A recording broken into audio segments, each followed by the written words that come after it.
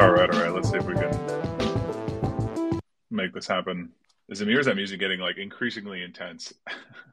Increasingly awesome. It was like reaching the boss stage. That was wild. Cool. There we go. So let's do some intros. So I think you know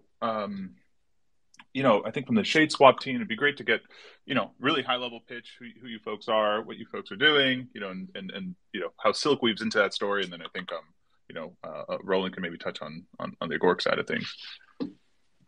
Yeah, 100% Dalton and Fisco, if you guys want to intro yourselves, and then I can give a bit of a rundown.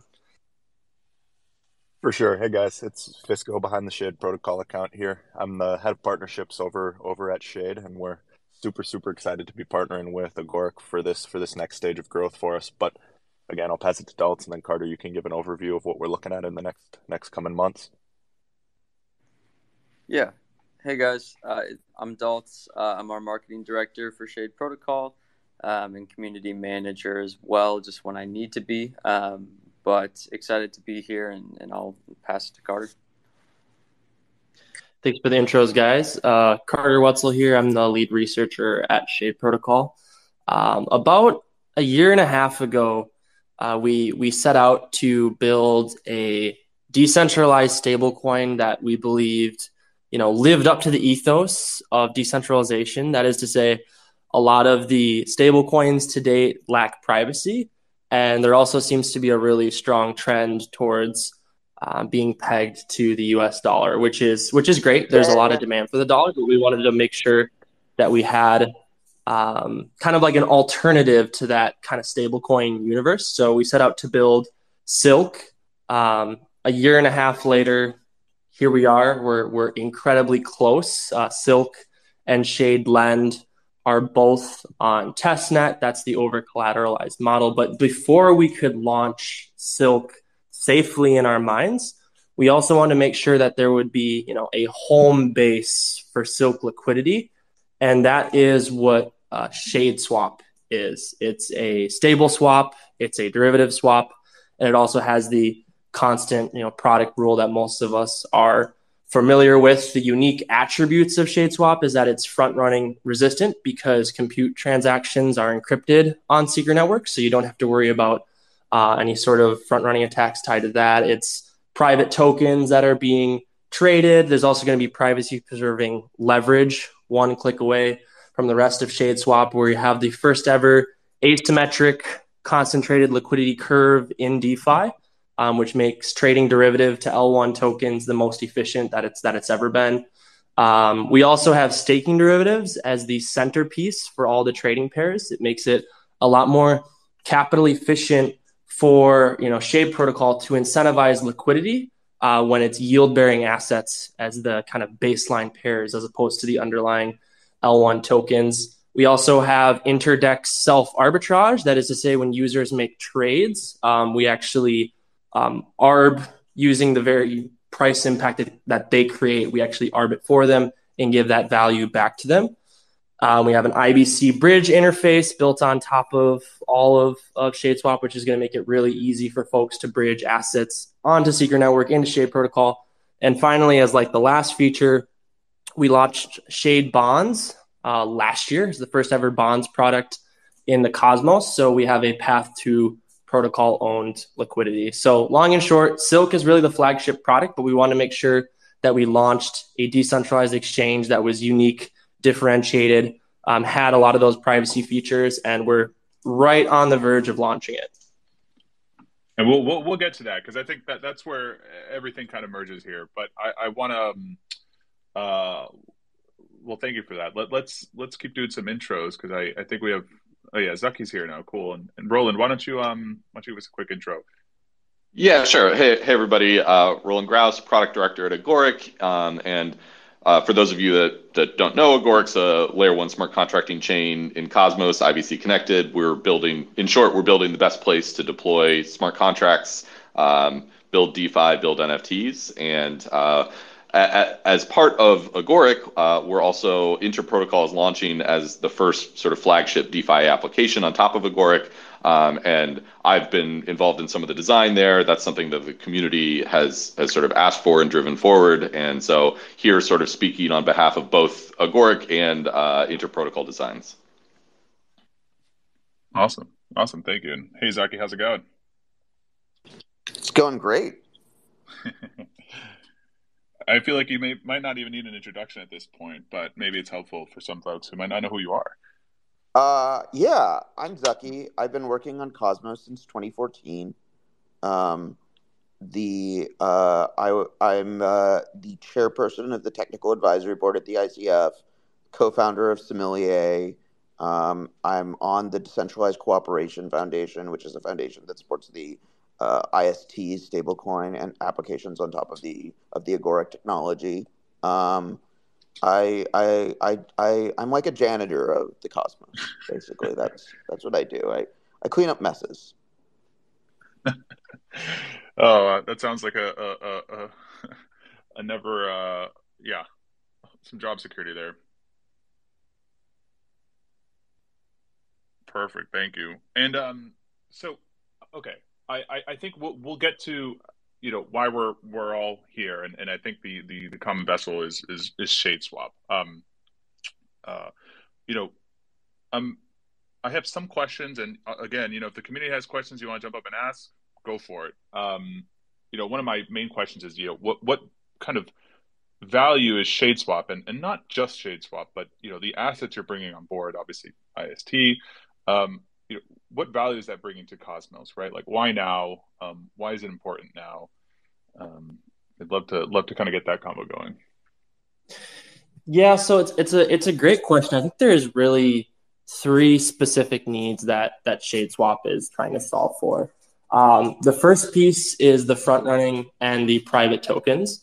There's a lot of trading strategies that people can have, and if your token balances are publicly visible, and if your trades can be front run, there's a lot of toxic order flow that there's a lot of value that can get bled out from that total transparency. So by having privacy as the centerpiece of the DEX, it's a very differentiated feature by default by being on Secret Network. So privacy as point number one.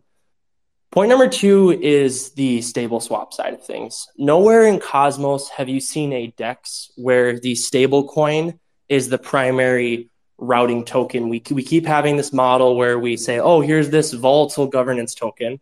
We're going to force liquidity providers to buy that governance token in order to have access to, earning yield from being a liquidity provider. And we kind of looked at that model that gets repeated over and over and over again.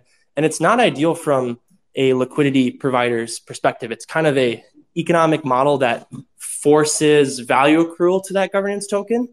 But at the end of the day, if we were trying to build the most efficient system for the protocol in terms of emissions, I think the way you do it is by having a stable coin as the centerpiece of the DEX. And so the beautiful part about Shade Protocol is we're emphasizing that stable swap. We're having Silk be the centerpiece of that trading experience and that liquidity provider experience. And overall, that just lends itself to being a lot more sustainable and a lot more attractive for liquidity providers. The third need we're trying to solve is with derivatives. I've been saying this for a while back in 2022, but I really think that Cosmos is on the verge of having a staking derivatives renaissance, and we're actually way ahead of the curve compared to other L1 ecosystems because we're this vast array of proof of stake blockchain.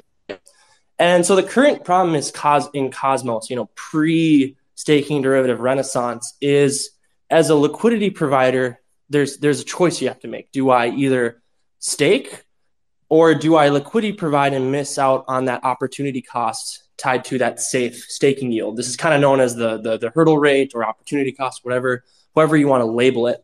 And so one of our fundamental beliefs is that these staking derivatives are significantly more efficient for liquidity providers because they don't have to make a choice between being a liquidity provider or being a staker. And I think the majority of trade volume by the end of 2023 is going to be between staking derivatives that are representative of the underlying L1 tokens.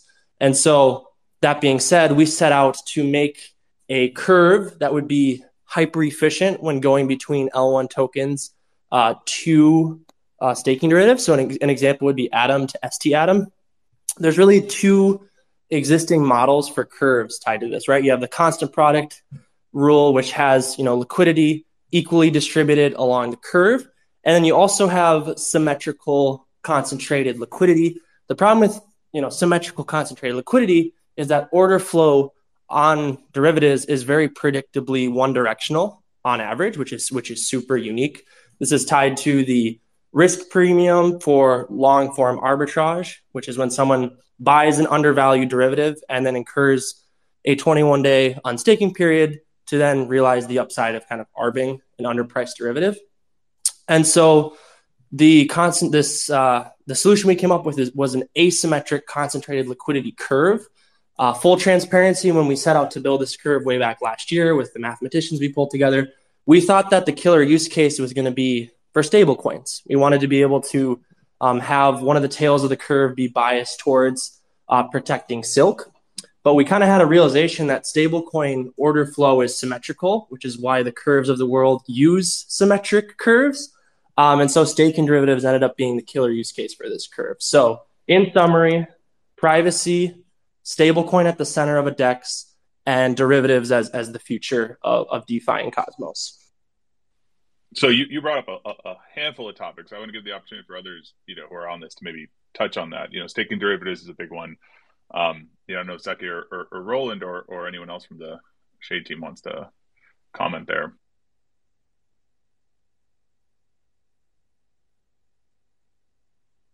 Yeah, just to jump in, from my end, I see the value in all of those things. So really excited for the launch of this DEX. I think in particular the privacy angle gives the DEX a huge unique advantage in the space. And so I think that will continue to drive demand. That's something that obviously is important to everyone in this space. Having all of your transactions public at all times and forever is not always the most desirable thing in the world. So really excited for the launch. Awesome. So you brought up something which I think is interesting and has been a point of discussion, kind of going further down that road between, I don't know if Zeki maybe can touch on this a bit, but, Atom versus staked Atom, and it's kind of utility, both across, inter protocol. And, I guess I'm wondering if there's been more discussions around that or if there's any thoughts you have there. I mean, I think that, I'm also expecting a move towards staked Atom.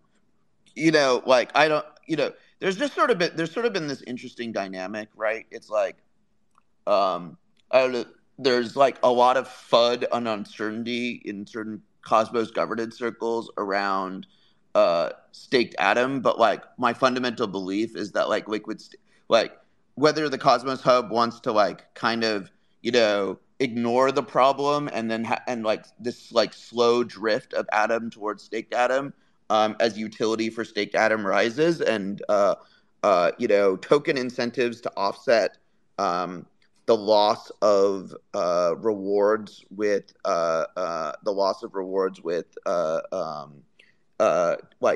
as basically as emissions decrease, like the cost of offsetting the foregone staking rewards goes down, and DeFi protocols are sort of incentivized to start adopting staked atoms because it's just cheaper to incentivize with staked atoms. We've already done this with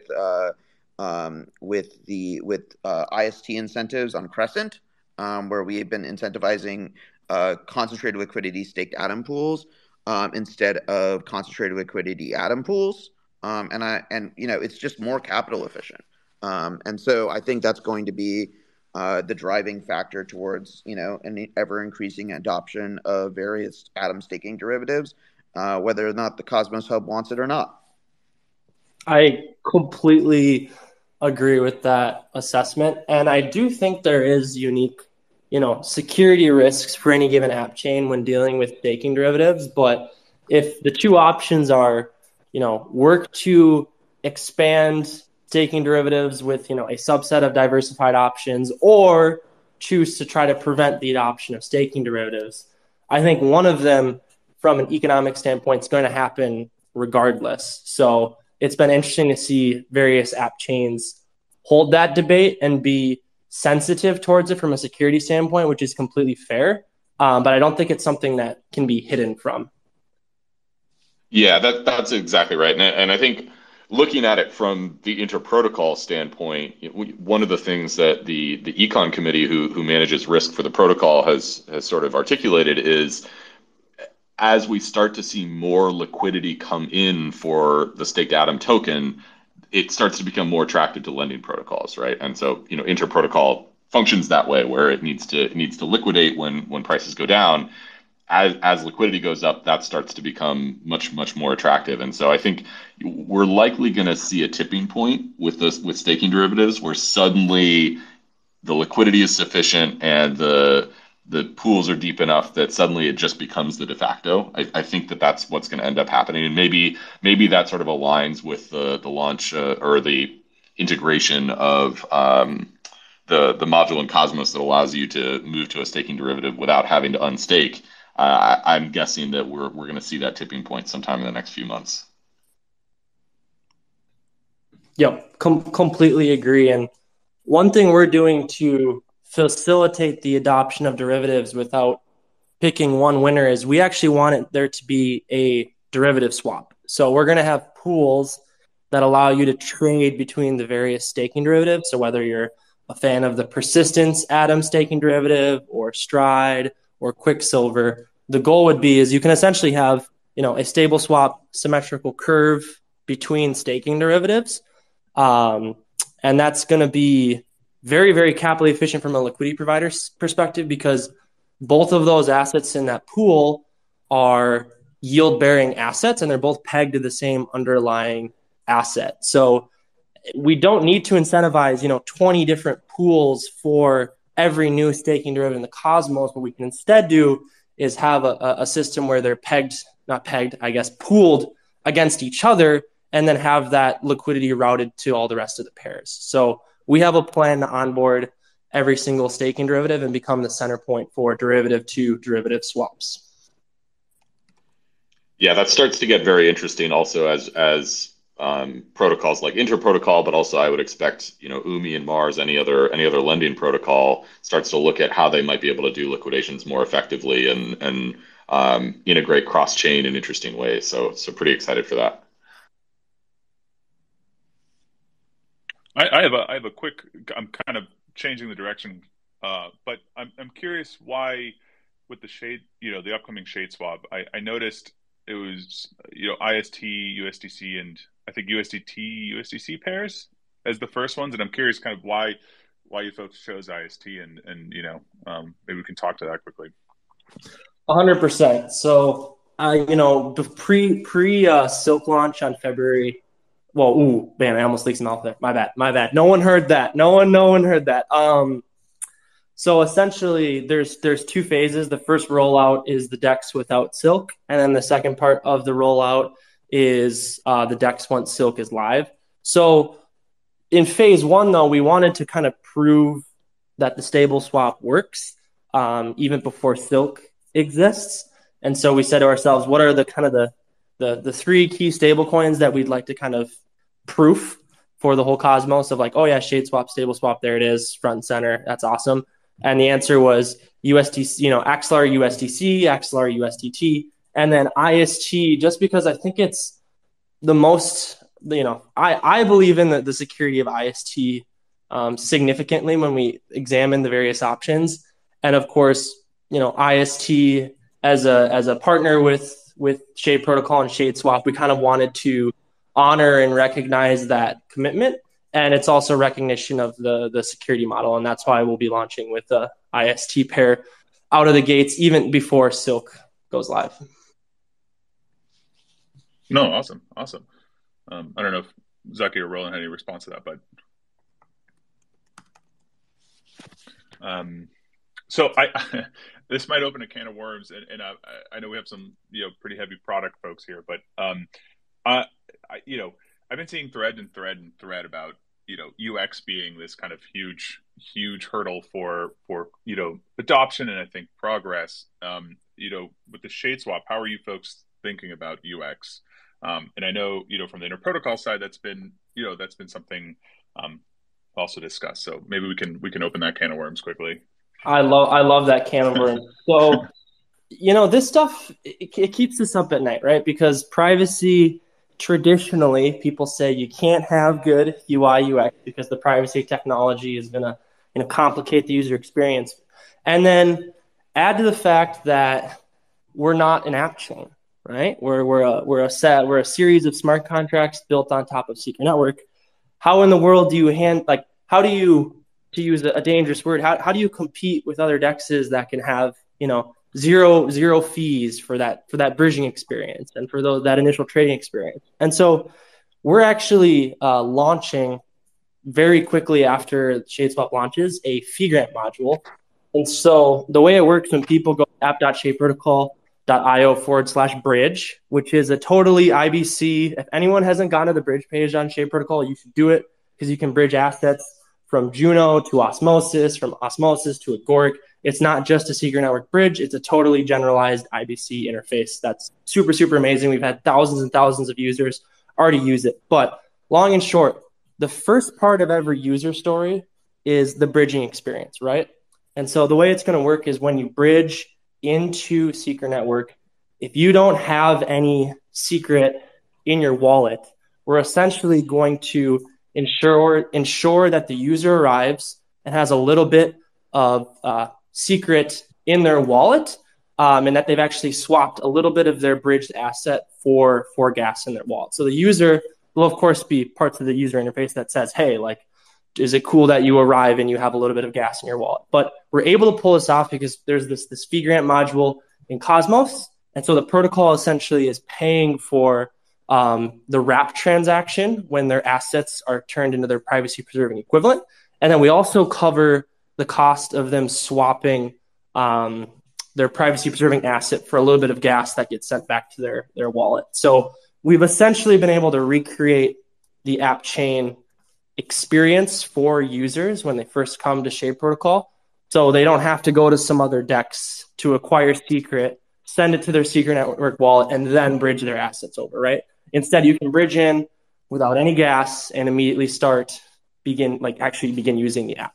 So we've been pretty obsessed with trying to at least compete semi with that app chain user experience. And I think what we've created is probably as close as you can get without being an app chain.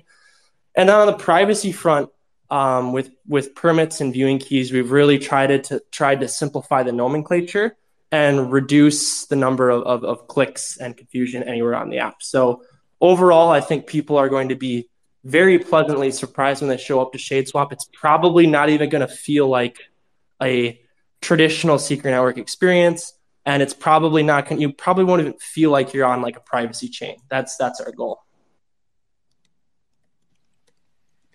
Awesome. Nice. So so just to chime in on that from my personal perspective, and I wouldn't say this is necessarily the Agoric perspective, but I sort of view it, the UX challenge happens on multiple levels within this space, right? At the most basic level, we're asking users to do something which is fundamentally new to people entering, which is you manage a wallet that is in control of the assets that you have on various chains, and you have a private key or a seed phrase that you can never lose and also never share with anybody, and you might need access to on short notice, but you don't ever want somebody to stumble upon it, right? And so there's this huge fundamental UX challenge that we all have to get over and figure out how to make better. And I see progress happening overall in the space there. But then beyond that, we have to think about, okay, for the specific functionality in our dApps, how do we use that wallet? What additional requirements do you have? And so on the Secret Network side, there's additional requirements around privacy. On the Agoric side, we have additional requirements where existing third-party wallets don't handle Agoric objects. Agoric has all these concepts that are sort of above the functioning of normal blockchains, and so as a result, we have an additional wallet step. And so we really do have to, as you guys said, think about the onboarding experience and the UX experience as sort of the first conversation that happens for anything that launches. Like, how do you bridge in? How do you make sure that you're on the right tab and sort of know what to do, which is non-trivial. But then when you sort of take a step back and look at it, the success of this space in despite all of these challenges, to me, is sort of a major signal that something really important is happening, right? We have all these users that are willing to go through these hurdles to get to what is being offered, and so that to me is the kernel that keeps reminding me that we're doing something important and powerful here. And I'm optimistic that the larger, longer term UX challenges will start to get better, and we'll start to see a better ecosystem of custodians for regular people, and various ways to handle wallets, and new application structures that manage things well. So hopefully that's a hopeful note. I also think, I think Shade is like sort of one of the first secret network products that's sort of generally for the IBC ecosystem. It's like really cool that it's like launching with, IST as a native, as the initial stablecoin. And I think that's like really cool, is just like, starting to see these cross-chain collaborations. I think we're also going to see, this is like the bet, like I think a lot more teams are going to start seeing cross-chain collaborations as like a key to successful go-to-markets in the Cosmos. With IST, for instance, it's always been like a big guiding principle, right? Is like we launched IST, but it wasn't about bringing users to the Agoric chain. It was about making IST as available as a service and as an asset to the wider Cosmos ecosystem, right? And so, that was always the initial go-to-market plan with IST, and I think that has been working. And it's really great that like people are coming on this journey with us. Amazing. So I know we're pretty much at the time I promised some of the speakers here, but quickly, I just want to take some community questions. I think B4 Commons requested to speak. Can we bring them up? They're connecting. All right, they should be able to speak. Hey, how's it going?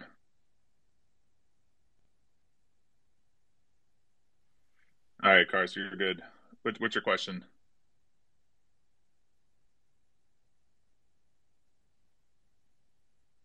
Nothing. Cars, I think you're muted right now. I don't know if you know that yet. Okay, on to the next person. Let's I think we had one. Did someone pull? Okay, someone pulled. Well, this is your opportunity. If you have questions, I'll give it a minute. I lied. I'll give it 15 seconds. All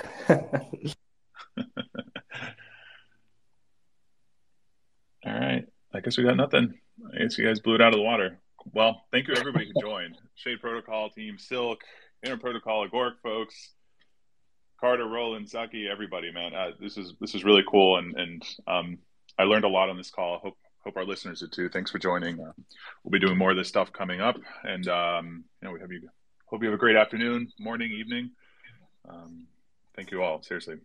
See you all too in East Denver for anyone that's gonna any cosmonauts. Shade Protocol will be attending East Denver. So if you see anyone wearing Shade apparel, Shade logos, flag us down. We'd love to chat, and be sure to join the Shade Protocol community we've been building for well over a year, and it's all coming to a head this next month or two. So would love for anyone in the Cosmos to join the journey of Silk also going interchain, as well as this beautiful confluence between the many app chains and the 2023 DeFi renaissance. In my mind, that's rapidly approaching. Amazing. Yeah. Oh, and yeah, you're right. We do have an event together, don't we? I believe so. Yes. Yeah. I almost forgot about that one. Yeah. That's so if you're in Denver, look up Cosmos Peak event. Yeah, we're co-sponsoring with Shade, a few other really cool projects. But yeah, thank you everybody. Have a good one, guys. Happy building.